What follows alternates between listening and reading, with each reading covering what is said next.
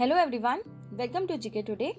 Today's topic of discussion is Nation's first AI and Robotic Technology Park, that is ARTPARK, launched in Bengaluru.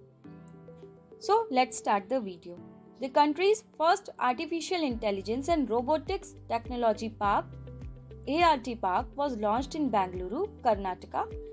It is promoted by a non-for-profit foundation set up by the Indian Institute of Science, Bengaluru, with a seed capital of Rs 230 crores from the state and central governments.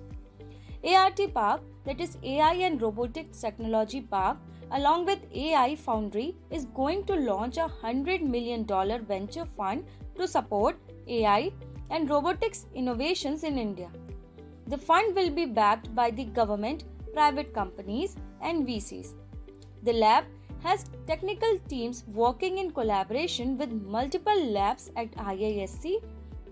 It will also work with other technical institutes and bodies, including the Institute of Technology, Kanpur, IIT Jodhpur, the University of Aalto in Finland, and Indian Council of Medical Research and the All Indian Institute of Medical Sciences. Talking about the objectives of this art park, it intends to use futuristic technologies to connect the unconnected, work with a focus on creating a globally leading artificial intelligence and robotics innovation ecosystem in India.